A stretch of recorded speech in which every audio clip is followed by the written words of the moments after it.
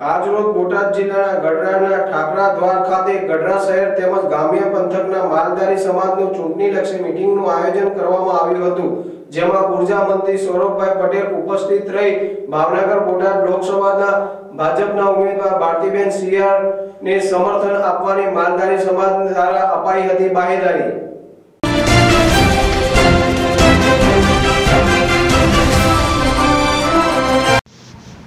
ગઢડા શહેર તેમજ ગ્રામ્ય પંથકના માલધારી સમાજ દ્વારા ઠાકર દ્વારા મંદિર ખાતે આગામી લોકસભાની ચૂંટણીમાં કયા પક્ષને સમર્થન આપવું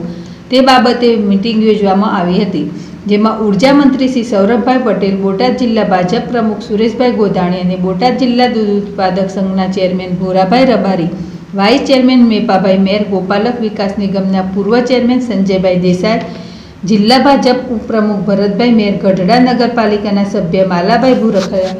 સહિત બુધાભાઈ પરમાર સહિતના આગેવાનો અને સ્થાનિક માલધારી સમાજના લોકો મોટી સંખ્યામાં હાજર રહ્યા હતા, જેમાં માલધારી સમાજ દ્વારા ભાવનગર બોટાદ લોકસભાના ભાજપના ઉમેદવાર ભારતીબેન સિયારને સમર્થન આપી અને જીત અપાવવાનું વચન આપ્યું હતું। વિજયસિંહ ચુડાસમા, અભિષેક ગોંડલિયા, ZSTV બોટાદ।